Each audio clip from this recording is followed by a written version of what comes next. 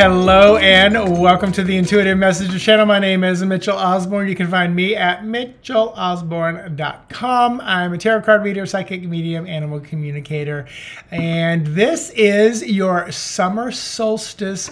Actually, it's your Litha Midsummer Solstice spread. And summer solstice for 2023 is June 21st. I looked that up, so blame Google if I'm wrong. And got my cards in hand. I'm going to be shuffling them while I read a little something. And this spread is from Sasha Graham's book, 365 Tarot Spread, which I love Sasha, and I love the book. So Litha, I said Lilith. This is Litha, not Lilith. Litha was originally intended to coincide with the summer solstice. And on modern calendars, it's often celebrated between June 20th and the 24th. A fire and water festival. It marks the convergence of the sun and the moon, and it is considered optimal for harvesting magical and medicinal plants. Summation of spread. The sun card corresponds to the high day of summer. On an intellectual level, the sun represents being able to communicate, while on the physical plane, it represents victory, success, recognition, and glory. This spread is based on the 7 sacred directions. It is a powerful meditative opportunity for reflection during the excitement of midsummer's magical manifestation and abundance.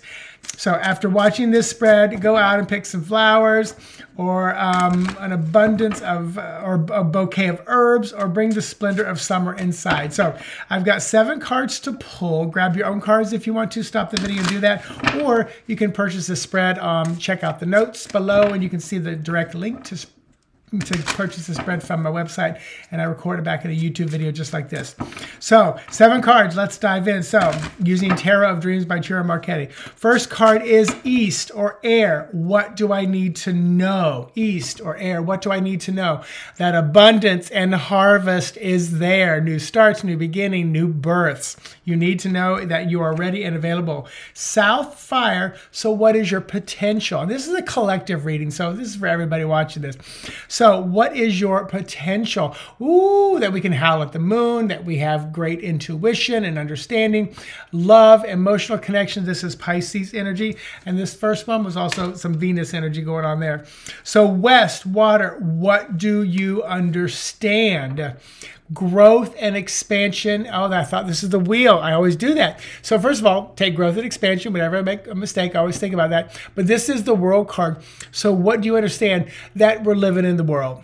We are living in a material world, and there are restrictions, and there are things that, you know, I believe I can fly. I believe I can fly, but unfortunately, I'm still in a body and a mindset where I haven't been able to get off the ground. In my dreams, I'm flying. So sometimes this is that Saturn kind of restriction, those rings that hold us together. And the world card is, what else do you need to know? That things are coming to an end. You know, things are closing, the chapter's ending, not like world ending. That would be kind of, you know, wild and bizarre. North or Earth, what should you nurture? Oh, the emotional release, the healing, Mars and Scorpio, that Scorpio death and rebirth. And this person has drunk too much and they're letting out some emotions. So what do you need to nurture? Your emotions, the releasing of them, the healing of them, the processing of them. Card number 5, Above. What divine wisdom is yours? That the work pays off. Mars and Capricorn. So that you stay focused on the work, it will pay off. Avoid the naysayers and negative people that are around you, behind your back, telling you what you should be doing. Card number 6, what do you inherit? What do you inherit? Balance and stability, this Queen of Swords with Libra energy.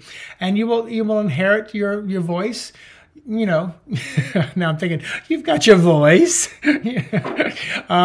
So from Ursula Little Mermaid, she got the voice though, but you'll inherit your voice and be able to speak your truth. And the last card, card number 7, Within. How do you connect with what is inside of you? Okay, so 5 of Swords. Have those deep intellectual conversations. This is Venus. This is Aquarius. Aquarius is water bearer. So there's even water in this air card. So, and Venus is about love. Let's say it's about self-love. How do you connect with what's inside of you?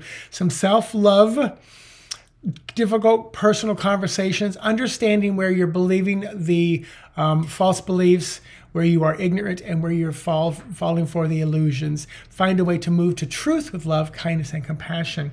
So we've got 2 number 5s in this spread. We've got Empress, Moon, World card. Started out 3 major arcana. So this is a big spread. It's a big time. Summer solstice. Let's see. No coin. No. Yeah. So we have a cup, a coin, a sword, 2 swords, 2 swords. No fire. I was new there, but we're missing something. So no wands here. So there's not a lot of fiery, transformative stuff going on right now, which is funny because we're at the height of summer solstice in the Northern Hemisphere, where it's, you know, long, hot days. Yeah, so yeah, we're missing the fire, and I think that's okay. I don't think we need to add the fire in. I think it's more focused on what's going on mentally. But yeah, there you go. So there's a great collective reading for you, the Litha Summer Solstice spread. Kept someone to say Lilith. That's funny. Anyway, thanks for watching, retweeting, posting, subscribing, checking out my spread store where you can buy a spread. I record a video, get it back to you within 1 to 3 days. All right, namaste. Bye-bye.